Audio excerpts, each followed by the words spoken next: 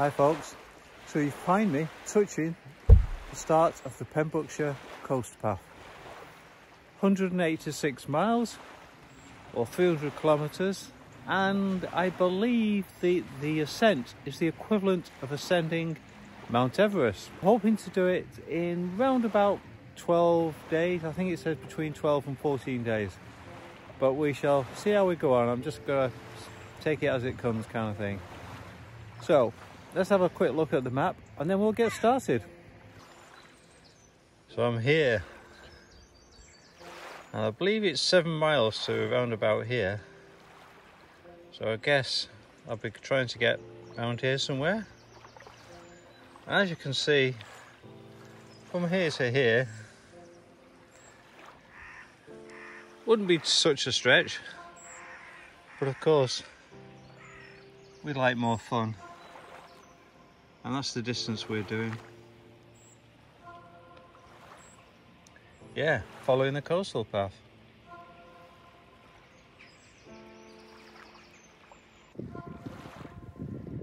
So the journey has started, and I can see already where I'm heading to. So, sort of in the middle picture there is Saundersfoot, and then right at the end of the headland is Tenby. That's where I'm trying to get to this morning. I'm hoping I can possibly have breakfast in Tenby.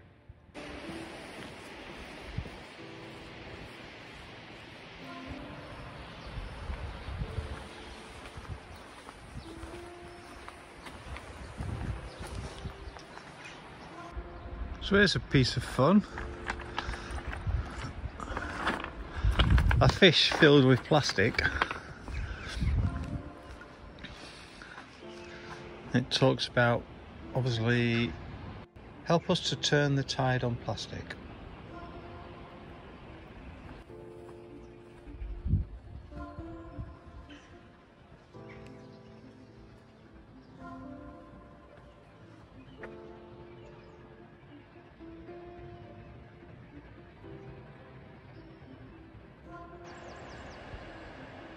Okay, we're going up to the top of that cliff face.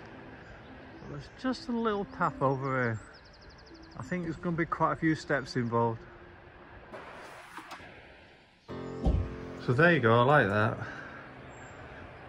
That's in the toilet block at the end of the beach. But meanwhile, as I said before, we're going up the steps here.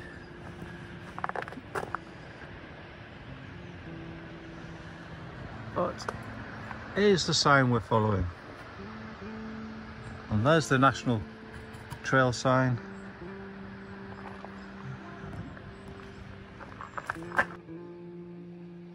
So at the moment we're on good track, because we're following what used to be the old railway tram line that was taking coal from a place called Stepaside, which is a mile or two back near from where we started. And it was taking coal to Saundersfoot, and it just happens there's a map here. Quite a good old map. So we started down here,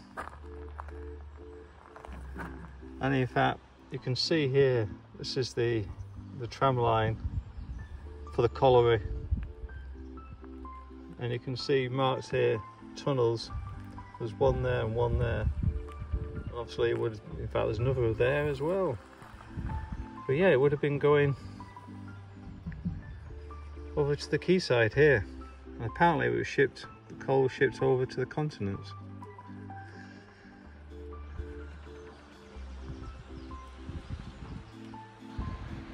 So you can imagine if you were the driver of that tram and what later became a railway, having this to contend with every day or morning,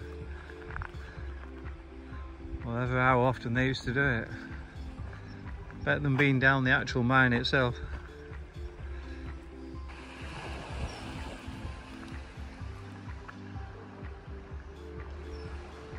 I like this sign, cyclist dismount. It looks actually pretty low. In fact, it must be about 6 foot, I reckon.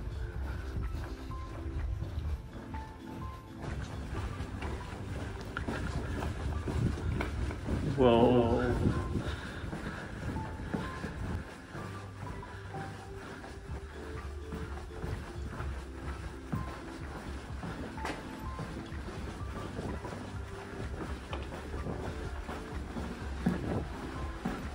Ah.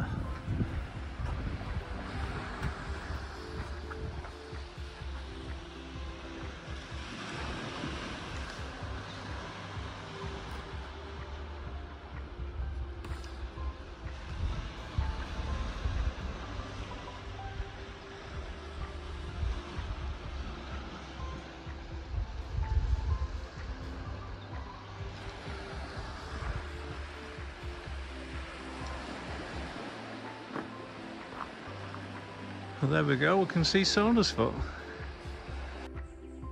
So what do you reckon, folks? I'm here and the tide's out, so I might as well cut across to here rather than going around that way, I think. Yeah, good plan of action. The sand looks pretty firm.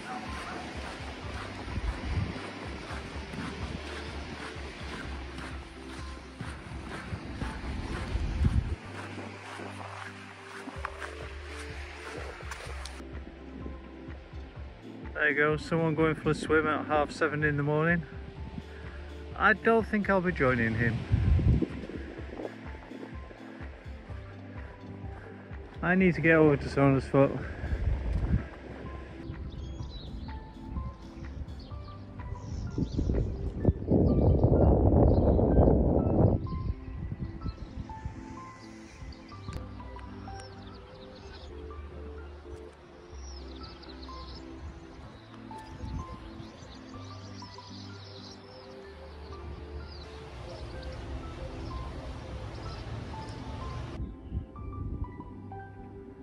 There we go, some early sights of Tenby and the coloured houses.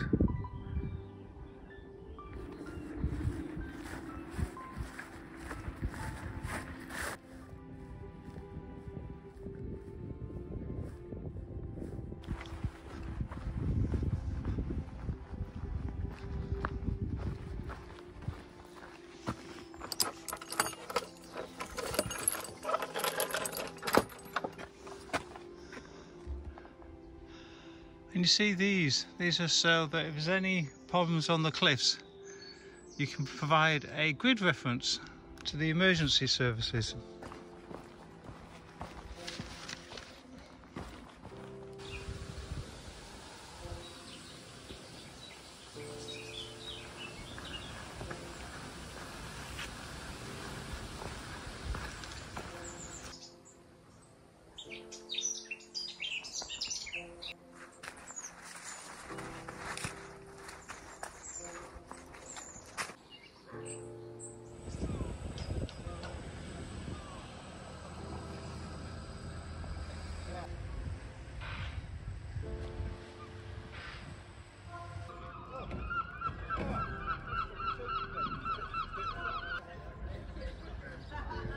Life's good when you know you're having a bacon butty and coffee. Breakfast on Tenby Harbour. Can't be bad.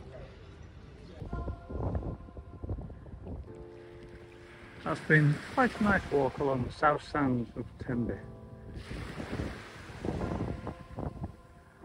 Now we're going on the firing range. Apparently, a couple of flagpoles up there, and there's no red flag on it. So it means I'm not going to be shot at, hopefully.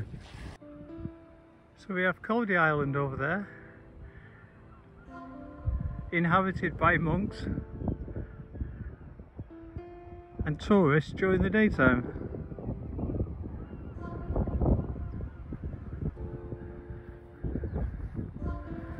Right. No flag flying, so I think we're safe.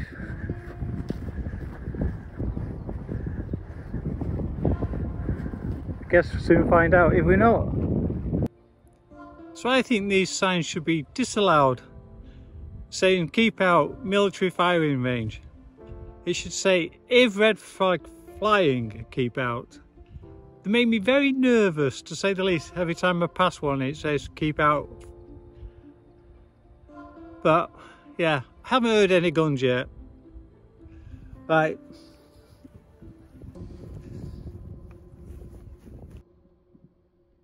So in the distance you can see Lydstep Haven Caravan Park, which is right on the beach there.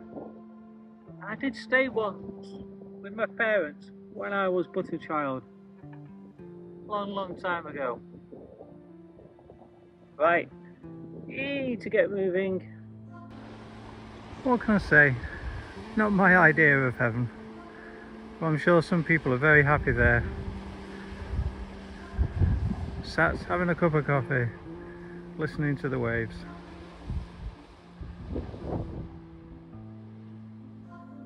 So it's the end of the day for me. I've walked about 15 miles and I'll give you a brief summary on the map that I've got to hand. And the pod behind me is not where I'm staying. I have arrived at the YHA Manobier, and obviously they have these pods and other pieces of glamping, but of course I'm in my usual tent.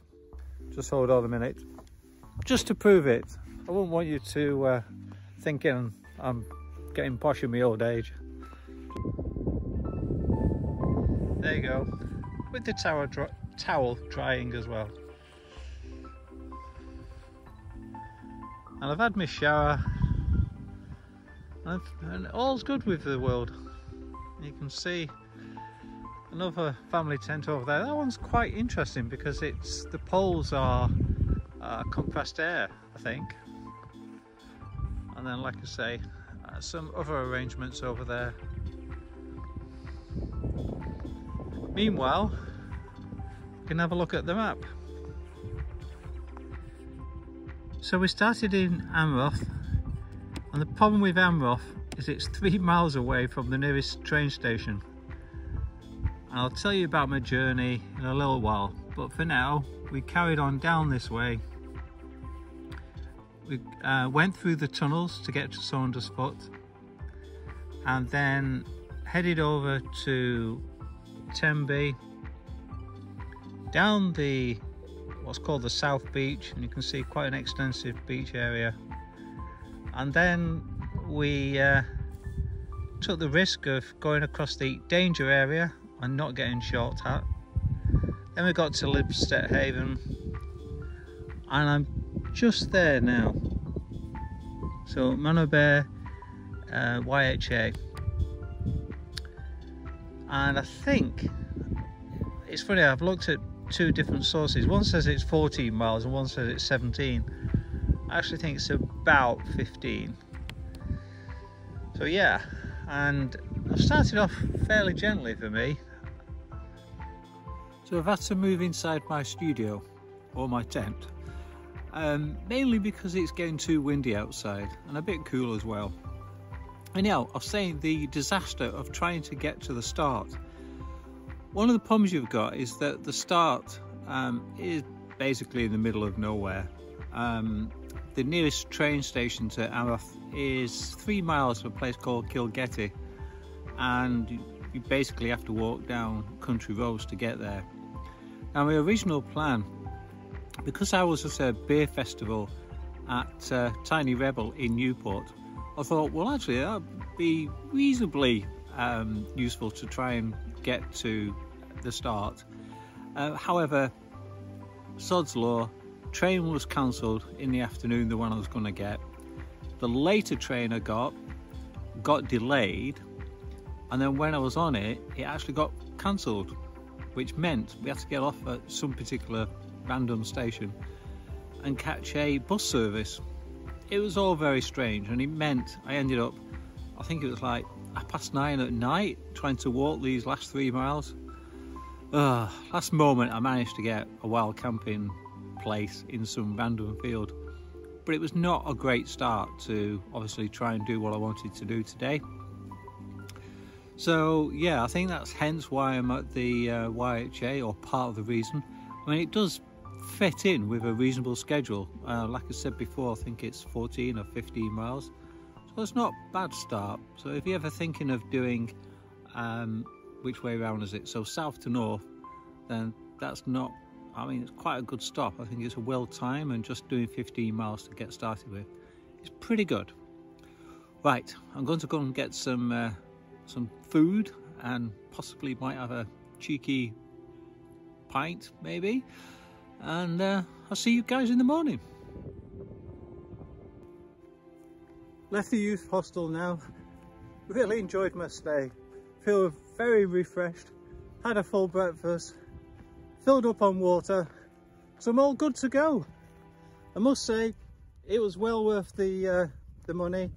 £13, less 10% discount for members. So like I said, I think it's in an ideal spot if you do a start from where I started, doing a south to north transverse. Yeah, what can I say? I really enjoyed my stay there. But now I must concentrate on where I'm going and give some thought to that. I probably want to do about 20 miles today and just see how I go on. Being fully rested, that should be pretty reasonably easy to do, but we shall see. Right, less talking, definitely more walking.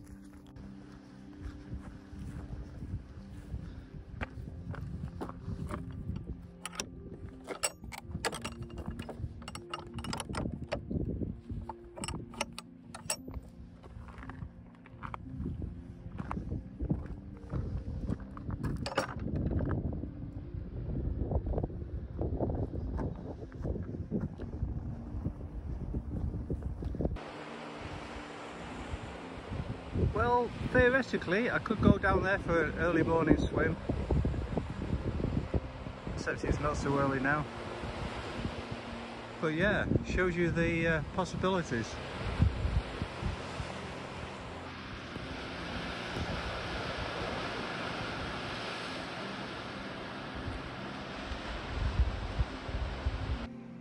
So one interesting thing, I think, is the fact that I'm fairly certain that the Wales Coast Path is part of the International Appalachian Trail.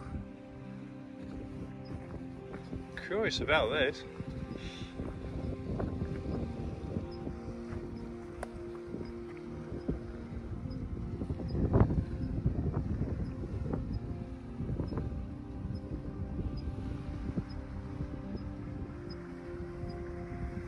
Wow, that is just so straight down. Such a cut. It's like someone's taken a slice out of the cliff. Potentially a good place for a bivvy. In fact, it looks like someone's had a little fire in there as well. You'd have a great view out of your window.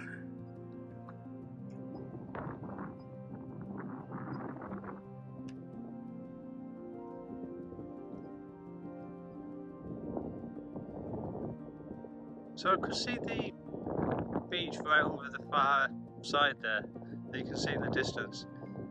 I was walking along the headline and thought, oh, that's not too far away. And then once someone put this in the way, I need to walk round. Which made me curious, so I looked at the map. It's got the strange name of Swan Lake Bay. Why would it be called Swan Lake Bay? I kind of like Swan Lake Bay. Very quiet, serene, peaceful. Not a person in sight.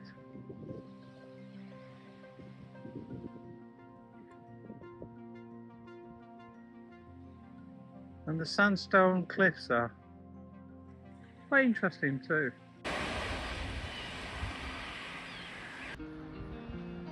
So we're now approaching Freshwater Bay. I think it's a bit easier to guess why that might be called that particular name. You can see the big ships landing here to grab some fresh water, no doubt. course it's probably taken by the caravan park now. Anyhow, we're going across the bay and then onto the headland over there.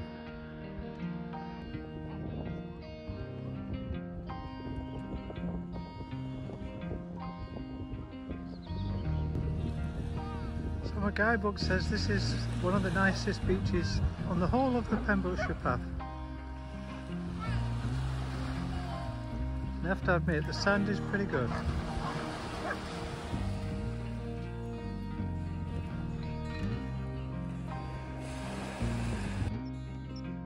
So somebody just asked me how far I'd walked this morning.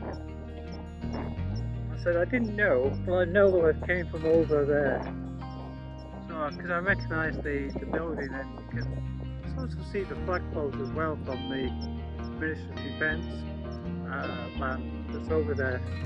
And obviously, just across the way is Cardigan Island. So yeah, quite some distance when you take it all the way around the different bays.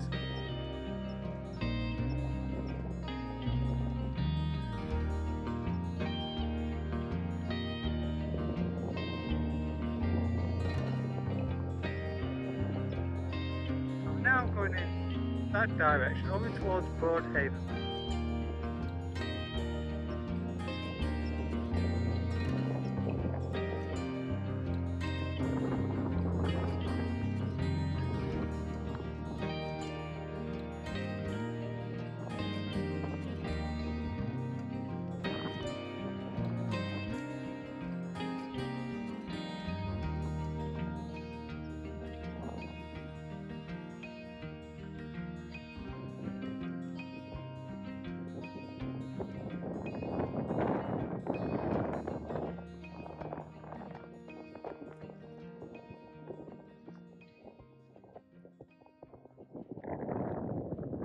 So this is Broadhaven.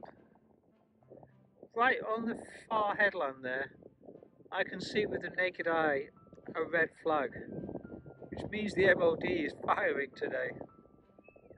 Which now means I've got to move inland. And it's quite a bit of a detour. So I'm going to go that way and further inland and around.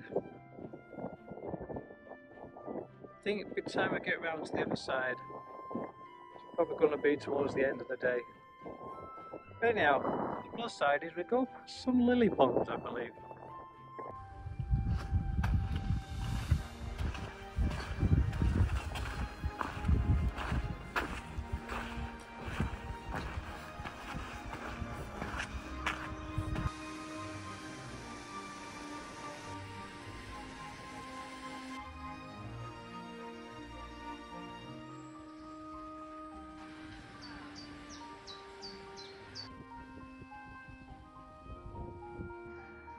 So this is a map.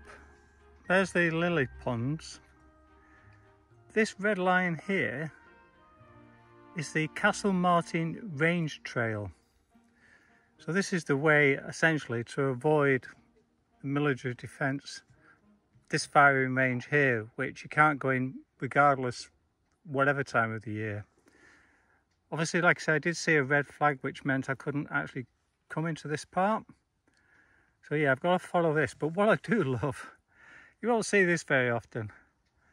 I mean, how about that for a trail marker? A tank.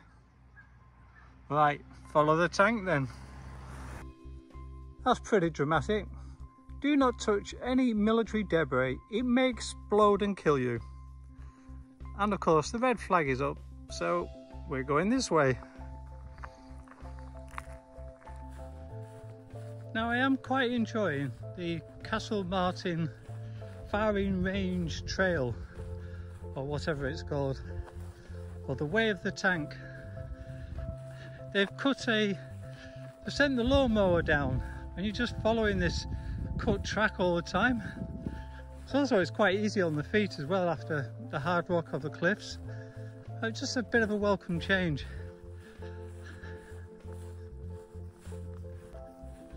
However, I am amused by these that I keep seeing.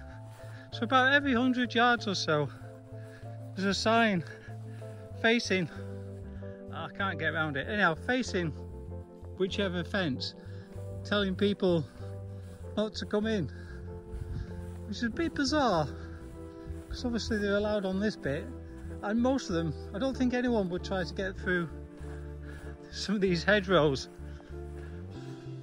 And for what purpose?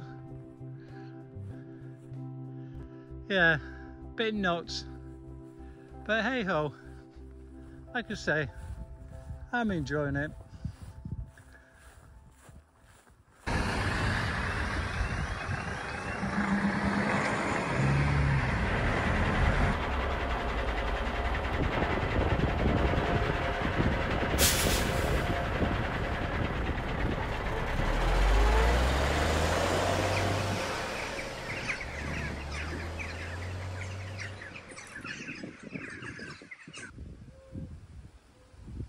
Well, I saw it marked on the map actually, so it's probably been there a long time. Well, yeah, Cold Comfort. Strange name for a house. Apparently in the distance, it's a spectator's viewing point.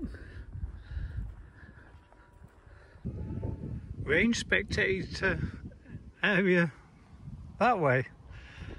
Oh, very strange. So apparently this area provides an excellent opportunity to see military activity on the range. Look for troops, tanks and armoured vehicles and helicopters, and listen for the practice shells.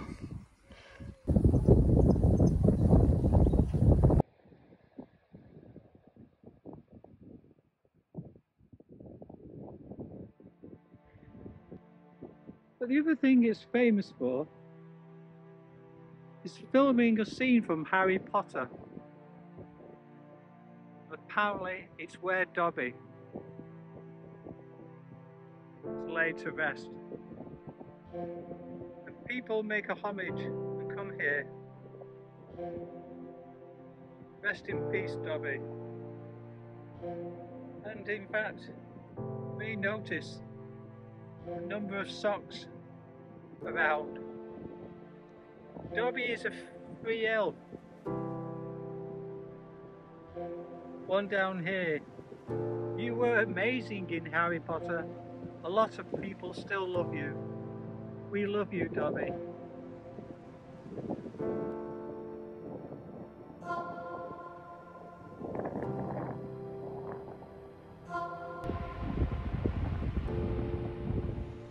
So folks, I've just managed to work out that I've done 25 miles today.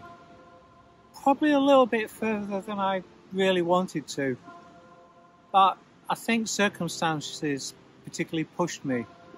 So the morning was really pleasant with going along the coastal path, seeing the various beaches that we did and the cliffs and things of that nature. In fact, nature itself was very kind to me in the morning. The big challenge and the reason that I kind of pushed the mileage was hitting the firing ranges. After I looked at the lily ponds, we had to divert, and the diversion was greater than normal because they shut two halves of the firing range. And so the diversion was a lot longer than probably under normal circumstances, which was a bit of sod's law. So in the afternoon, all it was about was really pulling my head down and pushing as much as I could. And it wasn't too bad to begin with. There was some fields and they were fairly pleasant. But then it really gave way to the only way I could make progress was getting on the road. Obviously I enjoyed having a look at the tanks, and being on the tank way was certainly different. But yeah, it was great to finally get back here, back to nature, back on the coastal path for real. And this beach, I think this is one of my favourite beaches, this one. And it's just a big expanse of sand. And apparently they do lots of surfing here, and I can well imagine that. There's somebody over there fishing in the distance as well. Got a great spot, and I'll show you around. I need to be thinking about bedtime. Maybe I'll read some Harry Potter. That was certainly unexpected. It's not morning. I just realised there's something I forgot to say. Yeah, tomorrow's going to be challenging. So I'm going to a place called Angle, which is kind of over that way. We've been heading west quite a bit today, but this is now moving probably more in a northerly direction to get to Angle. I think that's about 8 miles away, but the problem is after Angle we've then got an oil refinery, then an old power works, and then Pembroke Dock. We cross over the water and go to, I think it's called Milford Haven. All that part is going to be not great. Maybe a little bit of Pembroke won't be so bad. Now the challenge is, will I be able to get far enough away from Milford Haven, or will there's a danger I might just make Milford Haven by the end of the day. And even if I was getting close to that, it's still a couple of miles to a place called Tenby Haven, I think. So I may end up having to stop in a town again and just find some B&B or hostel or whatever. I think after that, from what I can see, it's then we're then plain sailing. We're on the coastal path, and we're out into open country. And really, the way I've done the course from south to north is that in the south is the kind of worst part, and then as we get towards the middle and onwards, it becomes more and more scenic and rugged and remote, which is just how I like it. So on that note, I will show you where I'm camping for the night, but for me, for now, see you in the morning. Good night.